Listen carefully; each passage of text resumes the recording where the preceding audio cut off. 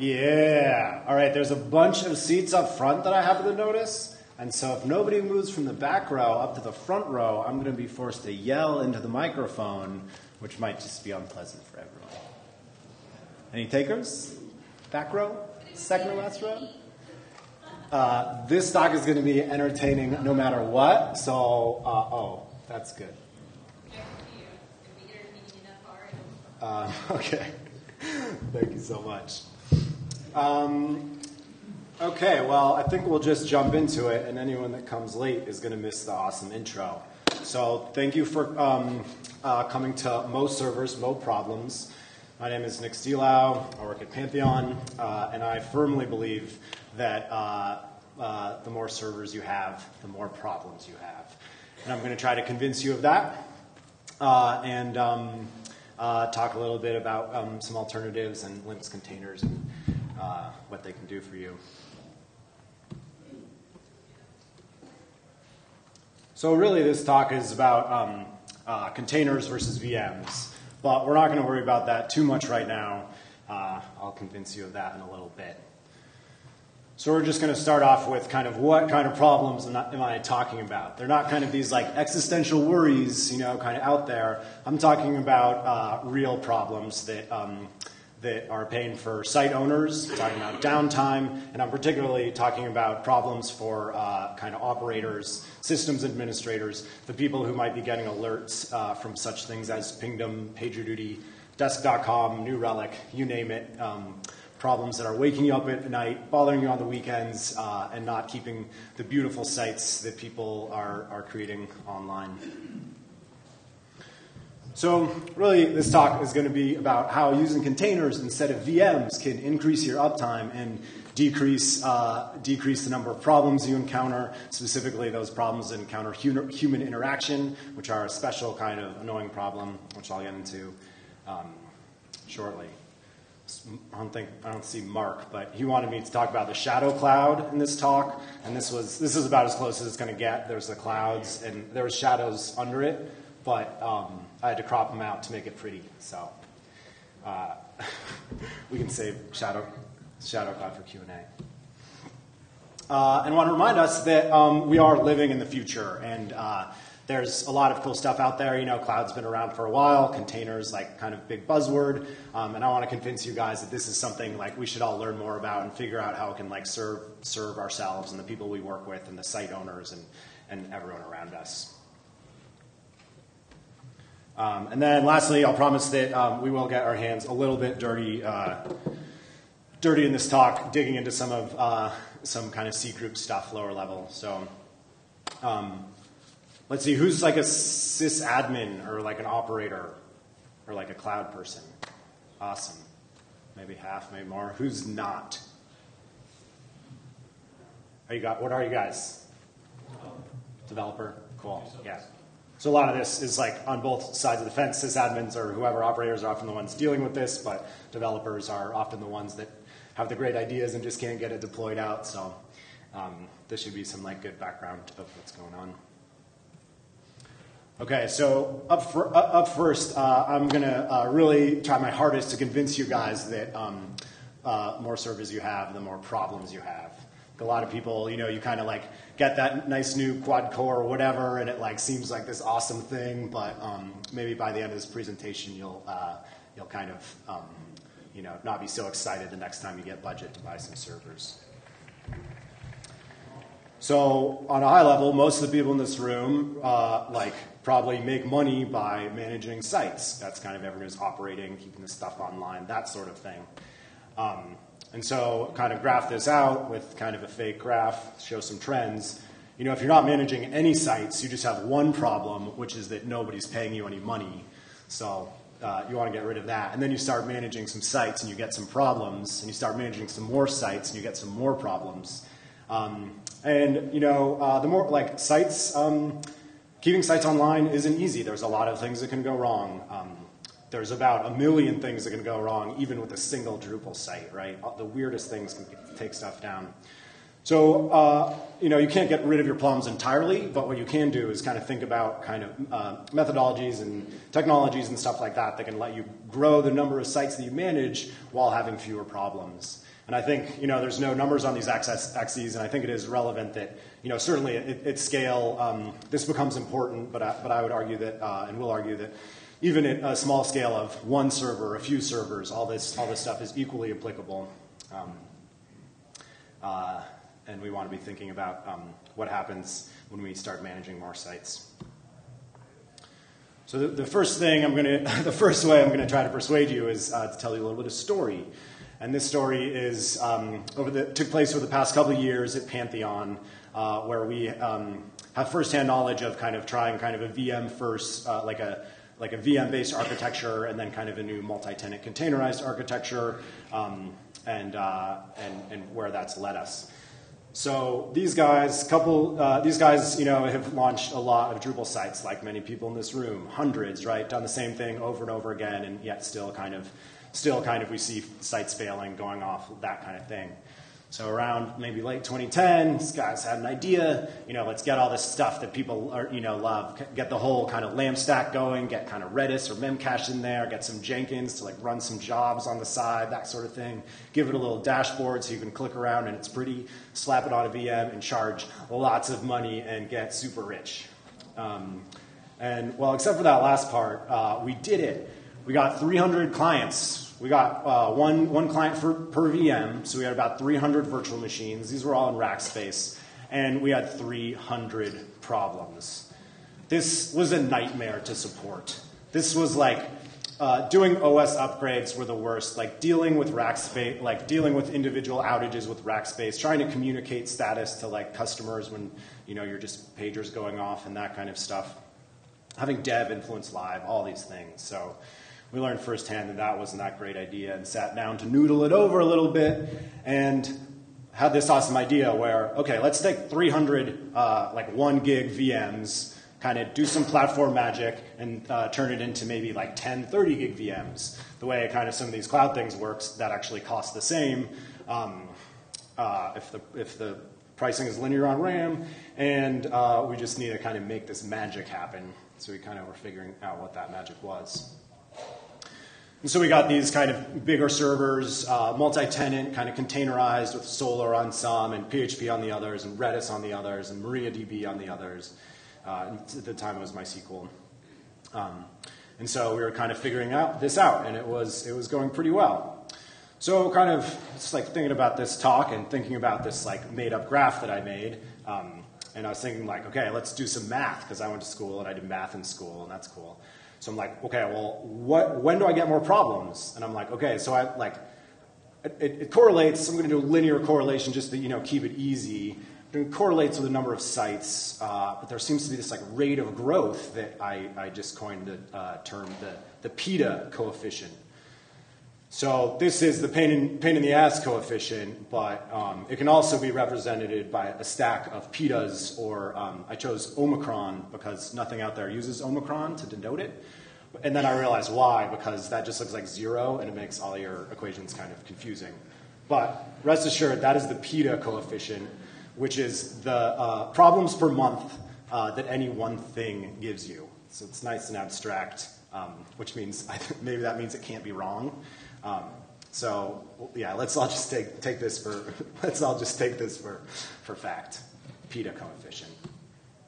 So it's running some numbers for Pantheon, and so I'm okay, how many problems a month? So I looked at all those services I mentioned earlier, desk.com tickets, Pingdom alerts, PagerDuty alerts, all these kind of automated systems, and actually interacting with customers and humans and stuff, and trying to figure out kind of exactly how much of a pain these different things represent. And so came out with VM, per server, servers are way bigger a pain than anything else. Per kind of active Drupal developer who's banging on stuff, per Drupal user who's logging in and running crazy admin queries and stuff, per container, per page view. And so, oh, that's pretty clever. I kind of proved, I proved my point. How clever. But if anybody actually knows math or is just paying attention, that's kind of tautologically true, what I just did there, because I don't have that many servers relative to users, so of course they're going to represent more problems. So thinking about it a little bit more, so risk, you know, kind of can be defined as kind of the probability or likelihood of something happening times the impact or consequence of that thing. So if we're kind of talking about VMs and containers here, you can kind of look at, okay, what if we had 2 containers on 1 VM, right? We have half as many things that can break, so maybe that's half as much likelihood, but then if something does break, say the disk, we have double the consequences. And then conversely, if we had 2 VMs, right, risk, you might have twice as many disks, things that can break, 1/2 the consequences because only 1 site would be down or something like that. So I haven't really, according to kind of this math, like there's no real difference between these two. So let's think about it a little bit more.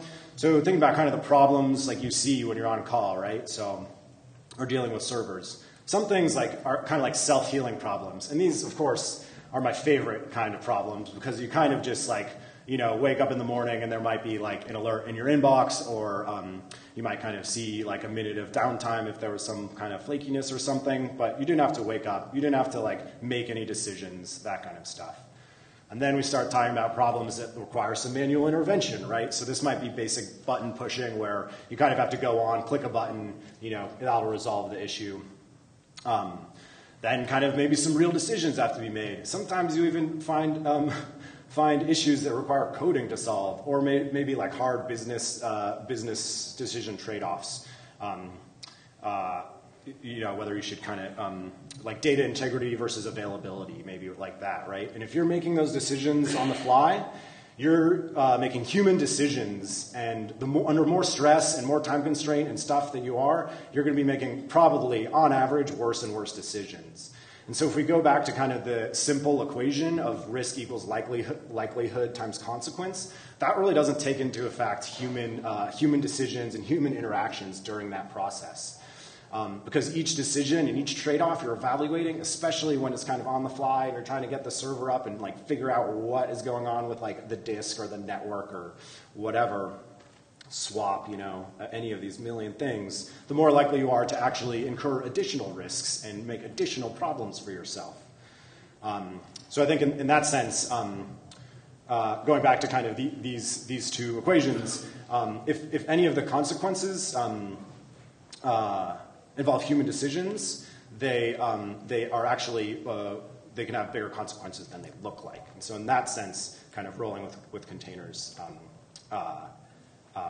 makes you make fewer of those hard human decisions, which means you're introducing fewer kind of human error and under-the-gun decisions. So another thing we can talk about is like network failure paths, right? So each server you like bring online, if you're kind of in a cluster, that server needs to talk to every other server. Maybe you're on, it depends on your infrastructure. You might have like an internal private network, and you might have a public network, right, which compounds things even further because both of those things can like fail separately.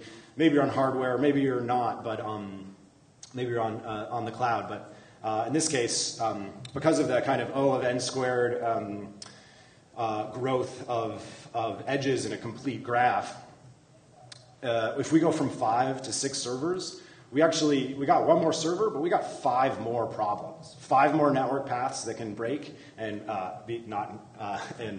prevent your site from being online or your data from being backed up or replicated or any of those things.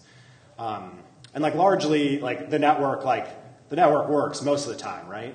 So there's this great blog post by Afir called "The Network is Reliable," and this thing kind of goes into case studies from many different data center providers showing that the network is indeed not reliable. And it might be reliable if you have a few VMs, like over some time, but if you look at any enterprise-grade data center on down to anything else, network partitions are a very real thing that happen, and so it makes this problem definitely a real thing, that adding 1 server adds you a bunch more than 1 network paths that could fail and probably will fail at some point.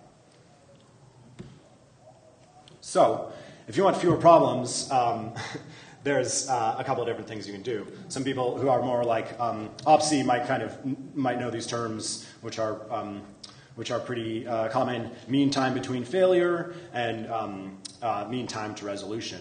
So if you want fewer problems, there's, I was thinking of some different ways you can do that, right? You can get more reliable things, right? Maybe we're talking about disks, maybe we're talking about network, maybe we're talking about any of those things. And that one's kind of a toughie. I mean, you could probably pay more, maybe, and get more reliable stuff, but really, I'm gonna let the network guy do the network and the disk manufacturers do the disk stuff. And the real thing that I can control is to get fewer things. Get fewer servers specifically. And then, of course, you want to decrease the time to resolution. So you can speed up detection, insight, resolution. Some of the other great DevOps talks are going to touch on some of this stuff for automated monitoring and telling when stuff is wrong and when performance does spike up, kind of trying to figure out what's going on, get that site back online quick. And then lastly, as we were just talking about, reduce the reliance on human decisions. Again, human decisions are going to compound risk and introduce additional risks when you're just trying to fix something in the first place. Which brings me to Chief Chirpa. So Chief Chirpa was, he was the leader of the Ewoks on the forest moon Endor, but also he was the first, it was the name of the first server I worked on and deployed code to out of college, or I was in college. And I love Chief Chirpa, you know, he's a great server. I'd push up my code. I kind of felt like he was like one of my friends sometimes, but in the end, Chief Chirpa burned me, and so that was kind of one of the few of a long road of lessons that now I can say Chief Chirpa sucks, and would rather you know, drink beer with my friends and hang out with my real human friends and treat my servers like stuff like endpoint 9A, 7.1A. 1EF. So hopefully I convince you a little bit that servers can power the internet, but they also can bring a lot of problems, especially for people that are tasked with making sure they're online, performant, and doing what they should be. So promise to get into containers a little bit, so gonna go on from there. So who's heard of containers and containerization and Linux and stuff, right? So maybe that's, yeah, Linux and stuff. Great, everybody. Yeah, so so we talk about containers a bunch, and but it took me 2 years, or I don't know, something, and then I realized oh, that's what you mean by containers. And so partly what I want to share with you guys is containers are kind of no big deal. It's what you can do with containers. So I want to talk a little bit pretty straight up about containers and what they are and dispel any myths, or everybody should hopefully leave the room knowing what containers are or having a better idea. So containers, yeah, it's a buzzword, right? It gets thrown around. It's kind of like NoSQL, right? A couple of years ago, and everything's NoSQL. And then someone redefines NoSQL as not only SQL, and that is kind of, you know, even more confusing. And so to me, containers are right in that buzzword territory of meaning something very specific, meaning something between a very specific thing and kind of nothing at all. So for example, at Pantheon, this is what our marketers say we built. So this is on our How It Works page. And this is all factually correct. But at the bottom, you'll see something that looks like a cross between a nanocat and kind of a squid. And then up top, I think what's going on there is that some HTTP requests are trying to inseminate a runtime matrix. And we might have twins. I don't really know. There's a cache hit involved. So right, this stuff doesn't really help dispel any myths about containers. This probably actually makes it worse. But you know, kind of when you zoom up to 10,000 feet, everything kind of, you know, it's a little hard to see what's going on. So there'll be lots of stuff like this out there, but also hopefully more kind of hands-on stuff that gives people a better idea what's going on. So containers are very simply just resource-constrained, system-isolated, metered processes. I could even just say they're just processes. When people are confused about containers, I was looking at these water bottle containers, right? And nobody wonders what a water bottle container is. It's just a piece of thin plastic that holds stuff, right? And the only difference is before you had plastic water bottles, you were all wet when you tried to carry your drink somewhere. And that's basically what's going on here. Containers are like very obvious. It's what they enable you to do. Carry your water, your Gatorade with you around. So basically they're just processes with some constraints on them and isolated. One cool thing about containers, so this is some code we'll get into in a little bit, but is that they're really fast to spin up, like a couple milliseconds. So in a lot of ways, if you're asking, which is a common question, how are containers different from VMs? Well, they're not really all that different, except that one takes a few milliseconds, maybe seconds, something to spin up. The other might take, I don't know, minutes, right? So it's not that it's totally different, it's just that it's happening 1,000 times faster, right? And that enables some cool use cases that that kind of VMs don't work quite so well on. Some of those use cases are very applicable. Kind of people are doing kind of cutting edge stuff, and I think, but in general, just the speed of containers versus VMs is something that will enable a lot of great stuff we'll see in the years to come. So yeah, some people, even if I just run this one server, this I forget what this one is, Mac 2E, Mac 3, Macintosh. Oh, the first Macintosh. And you should probably upgrade your hardware because Drupal's not really going to scream on this thing. But even if you just say you have one server, I'd be willing to bet that you actually have more. I'm willing to bet that you have like a laptop that you work on, maybe a desktop, something like that, and then you have this one server in the cloud. So even if you think you have one like kind of production server or something, even if you're just one freelancer, I'm willing to bet you actually have two servers, and these portability wins are going to be good for you, as much as someone with a big scale thing. Some other cool stuff that containers enable. So OS upgrades suck, right? When you have to kind of upgrade the kernel for security reasons, you don't want to delay this stuff, you need to do it, but it's kind of a little scary to do on a running server, you're not really sure what's going to happen, a lot of packages, different stuff. So, cloud VMs kind of get weird sometimes, you don't have too much visibility into what's going on, so you're like, maybe I just want to ditch that thing entirely. So when you're kind of operating with containers, you have a nice layer of abstraction between the server and between the container that's actually running your Drupal site or PHP processor or whatever it is. And so you can just migrate those containers on the application layer to another server, and then you can just kill the old server. And so this is one technique for not even dealing with in-place server upgrades. You just spin up new servers that have the new kernel, have the new OS distribution, whatever, migrate containers there, and kill the old ones. So in this case, this is kind of a graph of after doing kind of wholesale migrations and new servers and deletions, kind of the average age of servers kind of drops. So they're nice and fresh, and didn't have to deal with upgrading any of the old ones in place. So I've had experience doing this with Fedora 15, 16, 17, 18, 19, and now we're on 20. So I love this little logo here with the mustard is, I think his name is Beefy Miracle, and he's the Fedora logo, or like the Fedora mascot maybe. But he says, end of life is a way of life, and Fedora has one of the shortest timelines of any server, and it kind of forces you to think through this stuff and embrace the portability and see what we can make happen from it.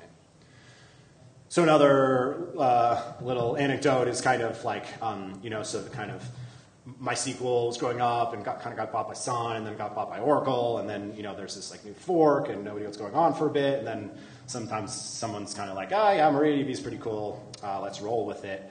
So with the using containers, it's also and focusing on this portability and architecting for this portability makes it really easy to do stuff like migrate thousands of MySQL servers over to a new box and turn them onto MariaDB containers. So that was pretty cool. And I love the new yak and that he's roasting that dolphin and the MySQL logo. Cool.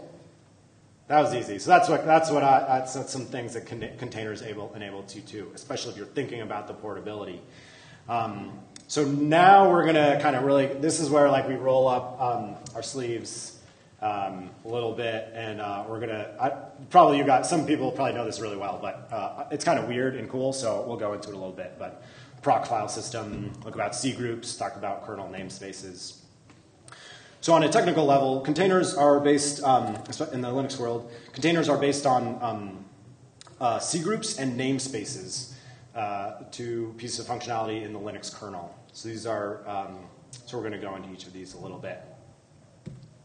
Cgroups. Look at how much fun these people are having with cgroups.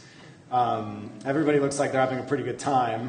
And cgroups is another one that's really simple to think about. It's just a way of categorizing processes.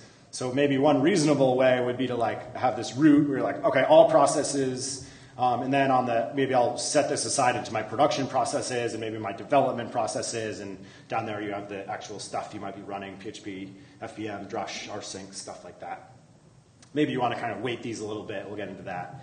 And then like a slightly less reasonable, more kind of bastard operator from hell thing would be like, okay, processes for people I like, yeah, they get all the juice, of course, and then processes for the people I don't like, not getting very much juice. But really, it's just, and you can make these, cgroups lets you make these hierarchies as arbitrarily complex or deep or wide or like tailored to your use case as you want. But really, there's some kind of pretty easy kind of industry best standards that I'll talk about a little bit going forward.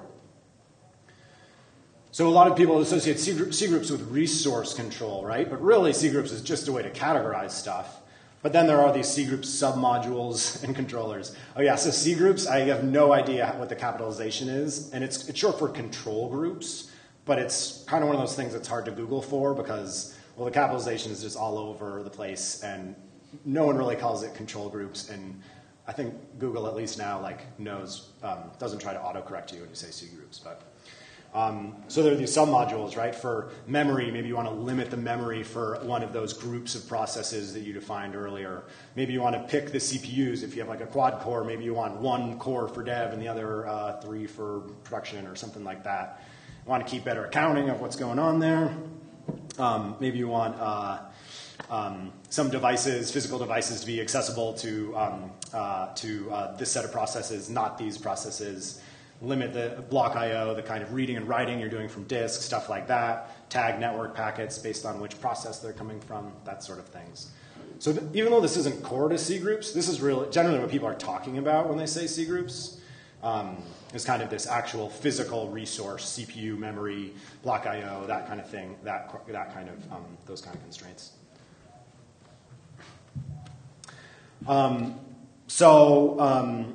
Again, Linux and back to Linux and stuff. So there are these two kind of virtual file systems, proc and like sysfs. So people have seen this kind of before, right?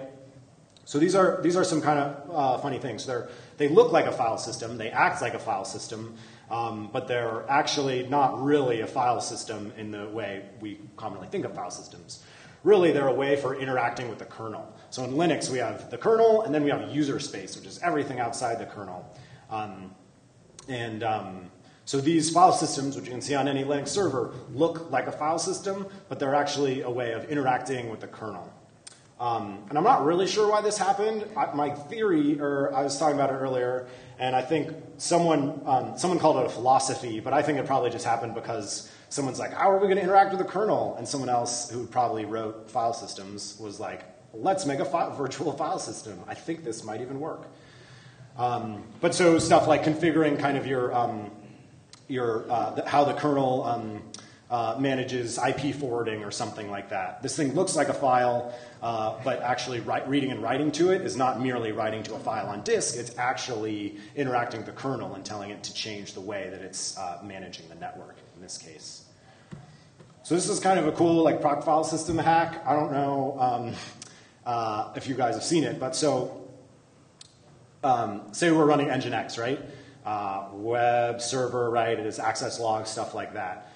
So if we look in the proc directory under the Nginx process ID and in this FD for file descriptors directory, we might see a handful of file descriptors, right? One might be to dev null for doing black holing some data. One might be a socket that Nginx is listening on or something like that. And one might be to an actual real file like the access log, right? So you can rm rf that access log, and you don't see it in your shell anymore, right? If you ls, that access log is gone. According, like, as far as that process knows and the kernel knows, that process is still holding on to that descriptor for that file and still writing to it. So even after you RMRF this file, you can kind of, through the proc file system, go in and actually tail it and read it and interact with it. So sometimes this can get you out of a jam if you accidentally remove something that's still being held on to some process. But all this is to say, proc, sysfs are not your normal file system stuff. And we're going into this because cgroups relies on both of these file systems to interact with the kernel. So back to cgroups. We'll do something nice and easy to start. We'll make a new cgroup kind of under the memory tree and call it AA. Which is pretty uninspired, but it makes it easy to fit on the slides. So we go in, right, everyone can rock this on the command line, make dir, create a directory, sysfs cgroups memory AA. And now if we list that right after making it, magically there are all these other files in there. cgroup.clone.children, memory.kmem.usage in bytes, memory, it wrapped, memory.limits in bytes and stuff like that. So what we did there, it looked like we were making a directory, but we were really interacting with the kernel and telling it to create a new C group called AA. So now, just like we kind of did for managing the network earlier, we're just going to echo 100 and put that into the file called memory.limit in bytes in this AA C group. So that's pretty easy. We already made a C group, and now we're kind of setting some constraints on physical resources, on memory, just with like a couple lines of bash that anyone could rock. So that's like that's cool, but it's a little weird, right? So maybe we want to like use some tools that are a little higher level, right? Because that feels always feels a little dangerous and weird to me. So libcgroups is a library for interacting with C groups with the kernel, and it comes with a couple tools, a couple helper tools. So we'll kind of do that same thing we just did. We'll just create, except for the CPU this time, we'll create the CPU AA C group, and then we'll set the CPU.shares value to 100. Seems nice and arbitrary. We'll rock it. And then we'll use cgexec to run this little Python script while telling the Python script to run in the C group AA that we just made. So I have a bunch of cool examples online on GitHub, so I don't think we'll have time today, but we can get those together, and they're just kind of fun ways to like play around with C groups. So I thought this was kind of a funny way. So we'll create a C group called teensy in memory, and then we'll use cgset and set the limit in bytes to 100 bytes for the teensy process. And then this is a little command line magic, but right, you're getting the $$ is getting the process ID of the current process, which is this bash shell that we're presumably in, and we'll again use just this kind of like redirection to associate to write that process file to this tasks file. And thereby associating the current shell we're in with the teensy memory thing. So what can you do with 100 bytes of memory? Pretty much nothing. So at this point, we've locked down the shell we're working in to 100 bytes of memory, and if you try to run anything, it will kill your shell. So that's nice and fun because your shell dies, and then you have to make a new one, but you kind of get the point. That the C group memory limit kind of was acting upon your shell. So CPU shares, right? CPU shares is just a way for kind of prioritizing CPU resources. So maybe we make one CPU C group called AA. We tell it that its shares are 100, and another one that its shares are 10, and we kind of run a CPU intensive thing. And kind of if you look at top, you'll see that one is using roughly 10x what the other is. And in this, the limit in bytes is, limit in bytes actually has units. CPU shares is different, that it's just kind of,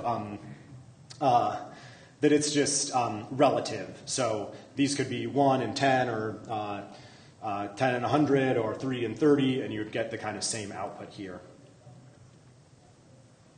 So as I mentioned, additional cgroups, kernel namespaces are the other critical part of containers. So while cgroups are categorizing and have these submodules for limiting the physical resources, kernel namespaces are ways of, in software, isolating some processes for the other. So for example, IPC, inter-process communication, if you really want secure isolation, you don't want one process to be able to kind of chat with the other process, so you can use this IPC namespace to isolate them. Network namespace, if you have, again, two processes that you want to kind of run on the same server, but you don't really want them to talk together, you can use a network namespace. And that will essentially, as far as the kernel is concerned, as far as the process is concerned, launch those on two totally separate different networks. And there's a number of others here, the mount, PID, user, UTS, but that's the basic gist of it. So as ShareBear looks pretty cute, but he's kind of a badass. And one time he said, you know, before you can share, you must first unshare, which I thought was pretty deep. Unshare is a system call, and it's also a utility that you can run. And so this is just an example here. Unshare. So what unshare is doing is it's unsharing it from the rest of the processes. It is creating a namespace for whatever you run after it. So we're unsharing, and we're saying specifically create a network namespace for bin bash. And so if you just run this command, you will be in a bash shell which cannot talk with any other network at that point. And so that's kind of the simplest way to create a network namespace for a process. So great. I'm glad we kind of got in there and dirty, and now we can kind of all totally forget that knowledge, because unless you want to explore and that kind of thing, I certainly don't really want to be managing kind of Drupal, like back to Drupal world and awesome sites world. That's kind of way too low level for the day-to-day. But I wanted to show you guys a little bit about what's going on kind of you know, lower level on the Linux side, kernel side. Well, there's got to be a better way to do this, right? There's got to be a better way to get the portability, the gains we want without really worrying about this stuff on a low level. And so kind of moving up the chain from some of the work we just did, we looked at kind of using the virtual file systems, and then we kind of looked at some helper tools that were out there. And this is kind of going up the stack a whole nother layer. So there's stuff like Docker, which probably everyone's heard of, OpenVZ, libvirt, libvirtlxc. Let me containerize that for you is this thing from Google I'll talk about, and then just a generic container with a Linux Penguin on it. I think like probably everyone who's heard of Docker? Probably, yeah. So Docker's awesome, and I think it's pretty easy to tell like which one of these are going to be like are well marketed because they have logos. So a lot of this stuff, like the slides aren't very pretty because like no one, a lot of kernel hackers, not many logo designers, which I guess is a fact of the world that helps projects get out there and get well known. So this is on GitHub. This kind of goes through kind of comparing some of these different tools that let you manage this stuff. So Docker is in there, another one called systemd nspawn, LXC, libvirtlxc, lmctfy, which is lemcutfy, which is let me containerize that for you, or contain that for you, which is Google's, and OpenVZ. So all of these are a little different, right? They're probably coming from different places, like different, they might be just pure open source, they might be kind of spurred out development at a single organization, or like kind of pure open source, like systemd is kind of from the ground up, like created. But basically they have kind of some different things. And these might, like socket activation is kind of a cool one where you can have a container that's using no resources, and as soon as someone kind of wants to interact with that container, maybe over a network socket or something like that, it'll just spin up into existence and let you use it. and kind of some other details here. So this is a cool GitHub repo that's kind of a community moderated matrix of kind of which one of these supports different features. So LXC, there is no logo. LXC is a wrapper around the things we were just talking about, cgroups and namespaces. It is part of liblxc is kind of a wrapper around those things. It has binding, so you can use it from different languages, a set of tools, decent docs on this, as well as container templates. I'll save my recommendation for the end, which is going to be Docker, but I still want to kind of go through this stuff. I don't want to spoil it. So lemcutfee definitely wins. Like they don't have a logo, but like anything with Google, you can probably get something with like these colored blocks. So that counts for something, although it's not a real logo. And Let Me Contain That For You is like a pretty good name. I'm not sure who came up with it or who let them come up with it. But lemcutfee is kind of fun to say as well. So it's created by Google. It's kind of open source. I was hoping to get it to build on the demo Vagrant box I have, but it's a little bit of a pain to build. And it's really cool. Google's like putting resources into open sourcing it, but I think it's not. But they might have a hard time getting adoption because it is kind of has one foot firmly inside their firewall. But every single process at Google runs in a lemcutfee container, right? So that's pretty cool. Google, data centers full of servers churning away, right? Every single one of them is using lemcutfee to containerize it. Largely what this is doing at Google is trying to achieve 100% utilization. So you have jobs queued up like indefinitely, and as soon as a server has a little bit of resources, it'll start working on a slow job. It can get killed if someone types in, Linux containers in Google and presses enter, and that server needs to be used to serve that real-time request. And that's all done through namespaces and stuff. It is nested containers, which is kind of cool. So a lot of the cgroups and namespaces is about isolating the process, but some of it is just for the process's sake. Like, so the PID namespace, if you put something in the process identifier namespace, it will think that it's the only process running on the box. And I like to think that that is like more for that process than the other processes, and it just makes it feel good. Like, this whole server, and I'm just going to do what I do. So that's lemcutfee. Middle of the road logo. So systemd nspawn. Nspawn is also a cool name, and I might be giving away some of my criteria for evaluating these things. But there's also not a logo. It comes out of the systemd project. Who knows about systemd? Yeah, some people. So systemd is shipping with Fedora. It's going to get cut onto RHEL. Shuttleworth acknowledged it'll be part of Ubuntu coming up. And systemd basically replaces sys5 init. I don't know if that means anything, but instead of kind of init scripts and PID files, systemd is a process manager that runs as the first process when your Linux server boots. It helps you keep track of all this stuff, all these processes, cgroups, stuff like that. It also has this systemd nspawn thing for creating kind of real containers. So this is going to ship with like Fedora and RHEL and stuff, and it will ship even if you guys don't know about it. And my colleague Joe Miller gave a cool talk at sent to us Dojo, kind of about kind of living in the future, because we've been on Fedora and systemd for a while. But it's definitely something to kind of look into, because it's a little different than init scripts and stuff like that, and we'll see more and more of it for sure.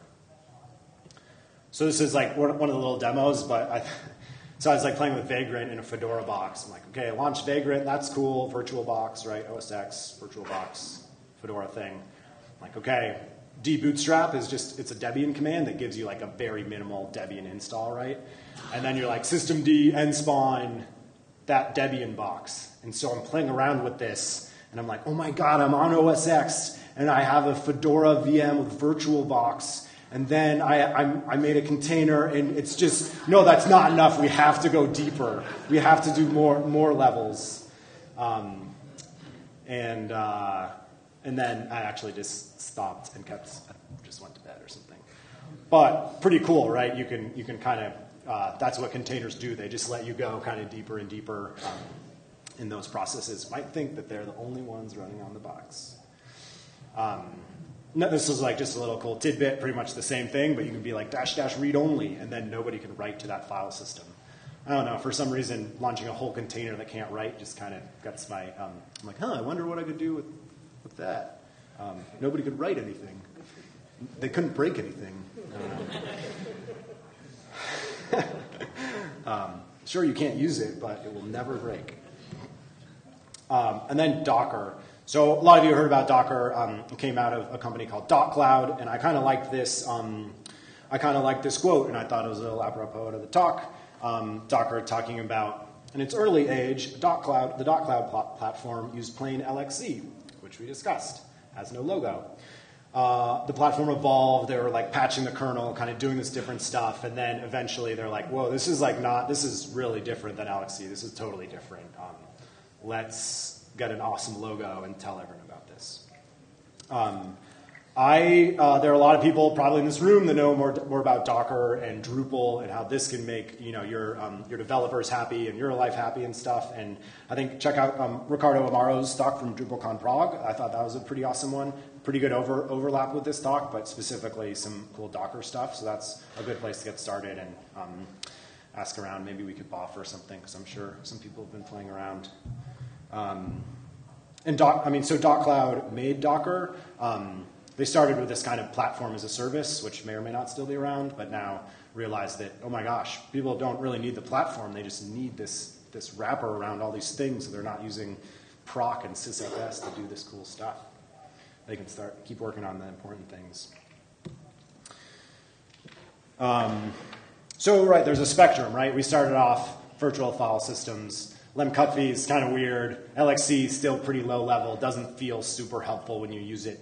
Nspawn, it got me to that inception kind of, idea. But then, and I think Docker is probably, again, one of the best marketed, best prepared, best documented, kind of like highest momentum ways that you can actually leverage this in your day-to-day. Whether you're a developer, right, or a operator or systems administrator, or a small shop or a big shop, or working open source or on private stuff. So pretty exciting stuff. And then just to set up a talk for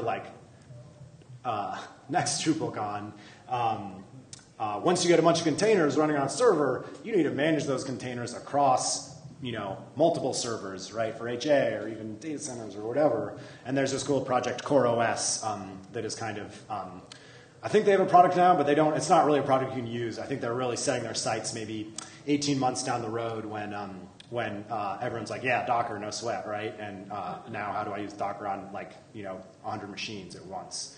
But that's cool. And I have good hopes for their success because of their logo. Because of their logo. That's a cool one to check out. So, you know what Alf says? No problem. Most servers, no problems. No problem, says Alf. So, servers are great. They solve problems. They power the internet. They also create problems. Containers really can kind of get this kind of agile portability, whether you're working, with a few servers or many servers or a few sites or many sites, small teams, big teams, a lot of cool stuff going on there. Don't worry about containers. You already know what they are, and you can tell everyone you know exactly what they are. They're just isolated processes, and on the technical level, they're implemented with cgroups and namespaces. Please use an awesome tool to manage this stuff. Otherwise, you're probably just going to be typing on the command line a little too much. And the future is now. I think this stuff is really happening, and I would encourage everyone and be excited to chat with everyone about kind of what opportunities this kind of stuff opens up and where it's going to go next and kind of how you can leverage it, to make your life better, because technology just isn't about technology. It's about how to make our lives better, and I think these technologies can do that. So let's go out there. Let's make some more Drupal. Let's keep some sites online. Yeah, thank you everyone for listening. We have a few minutes for Q&A if we want, or happy to kind of just like get together after or online or whatever. I put on GitHub some of these like container demos. If you just want kind of like the easiest way to play around with some of this, like that always helps me. You know, hacking out the command line always helps me kind of get my head around a little bit. Not sure if it will you. And finishing up with the calming manatee here might mark the end of the sessions at DrupalCon. So thank you guys so much.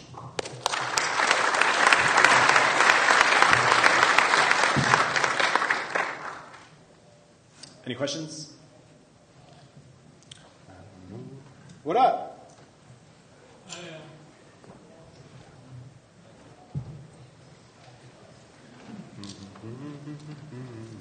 So I'm guessing that you guys are probably using systemd and nspawn at Pantheon? We use it a little bit. Primarily, systemd has other ways of letting you interact with cgroups and namespaces that aren't through nspawn, just through like kind of the unit configuration directives. And so that's kind of an even lighter way of managing those cgroups and namespaces.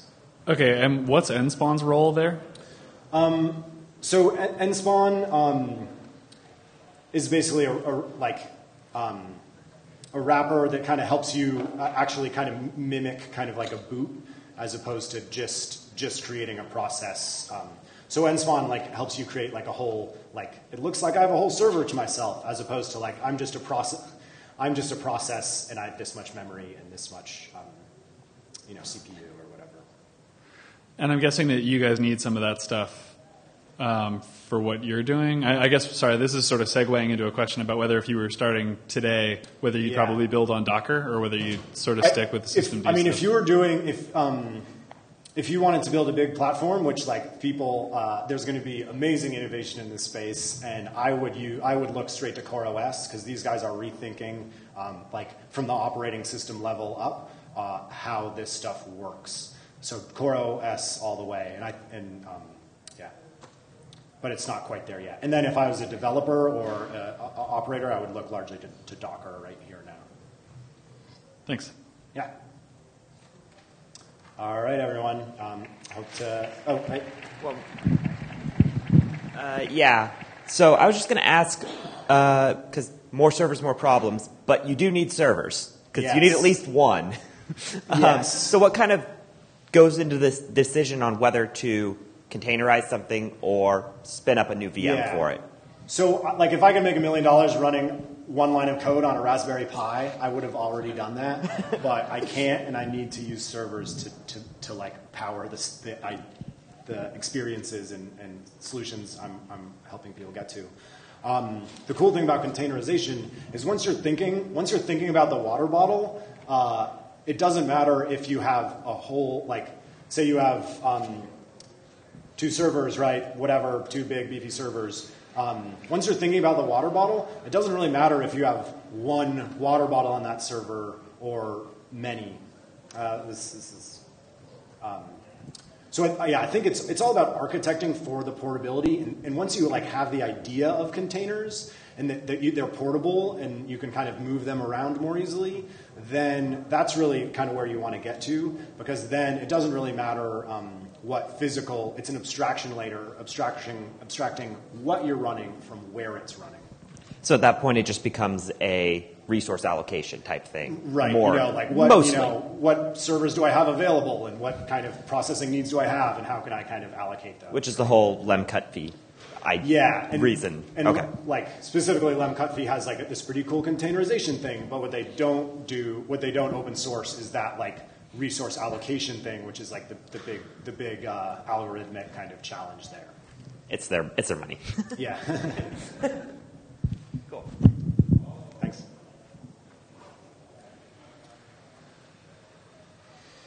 I started walking out, and I might have missed a very basic thing here. So, like, what part of the stack are we containerizing? I mean, are you saying, like for each website, run Apache and Drupal in its own container, as opposed to having multiple ones running together? How far, what would you couple in there and decouple? Would you put would you put Redis in there too, or would you have that somewhere else? I mean, elaborate on that a little bit, please. As far as the technical constraints, you can kind of do whatever you want, right? In terms of what I guess my experience is with is containerizing each resource. So Redis is in its own kind of C group container, and PHP is in its own C group container, PHP FPM. Well, actually, so that's a good point. Redis is in its own container because you really just need one process to run it. For application containers, we pair Nginx and PHP FPM in the same container. So in that case, because those are kind of intimately tied, we'll use the same containerization there. And I think generally you can think of like, okay, I want to run these two things. Do I want thing A to impact thing B, or do I not want them to impact each other? And if you don't want them to impact each other, it's a case for containerizing them separately. Good question, though, and I think that's another kind of open question. There are different ways to do it, right? You could containerize a whole Drupal stack in kind of one server. What we do is more kind of at Pantheon is more like more spread out. So we'll have, and this is just kind of our decision. It's just kind of how we did it. It's like we'll have servers that have all application containers on it, and then servers that have all database servers on it, and then servers that have all Redis servers on it, or Redis containers, sorry. Thank you. Yeah. And I think Docker has some kind of notions of how they're going to want that to work for you, and those are probably good places to start for sure.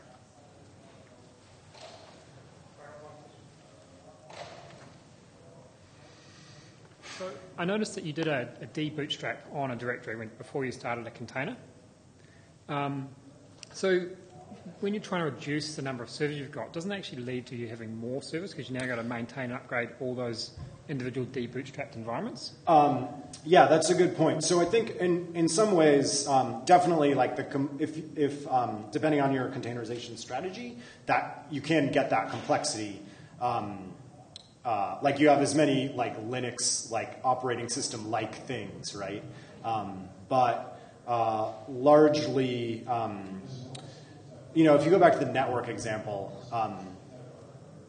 there are physical network things that can fail, whereas the reliability of that is probably considerably lower than the reliability of like a loopback interface that you're configuring on the host. So in that case, although you are not completely reducing the complexity of kind of operating system-like stuff, you are kind of choosing for a higher reliability kind of, in that case, network over another.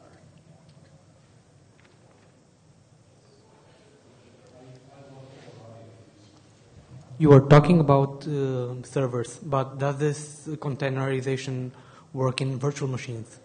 Yeah. For example, instead of buying servers, I would choose Amazon Web Services and just buy a couple virtual machines, or buy from Rackspace.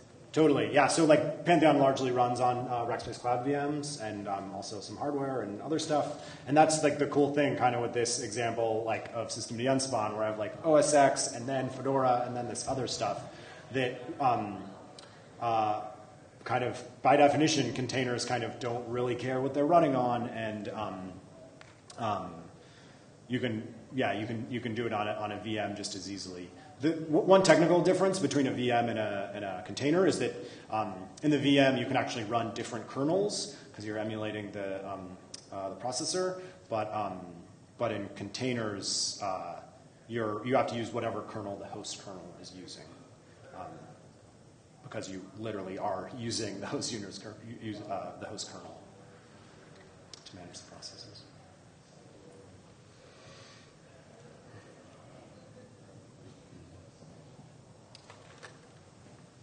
So the previous question brought up a question for me. There's still configuration management with all this stuff. Like with the example that we were talking about earlier, with 2 questions ago, with let's say we have a Drupal stack, Nginx and FPM that is also dependent upon Redis. So somewhere that container needs to know where to go to get its Redis objects from. Stuff. Yeah, totally. And basically, how do you manage all that? Yeah, so that's a great question, and I think that's kind of what I was alluding to with the CoreOS, which is, and again, starting kind of with the virtual file system.